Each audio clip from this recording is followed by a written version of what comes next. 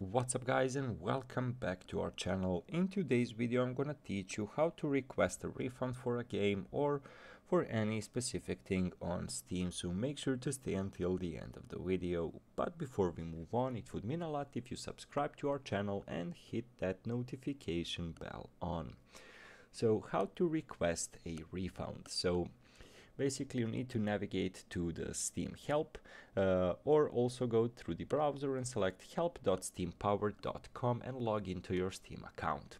After you have logged in, click on the purchase option. As you can see, it looks like this. From there on, find the purchase you would like to refund and click on it. If your purchase is not listed, it fails too far outside of their refund window and is ineligible for a refund. As you can see, you can just press on a game. From there on, you can select the problem you're having with the product. Basically, you can select I purchased this by accident, gameplay or technical issues or whatsoever. Next, click I'd like to get a refund. Basically, I'd like to get a refund, or you're having also an option help me fix gameplay or technical issue, but you would like to request a refund.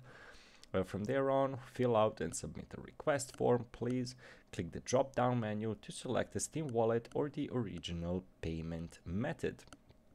From there on, you should receive a confirmation email that your request was successfully submitted, and you just wait for a refund if it's accepted.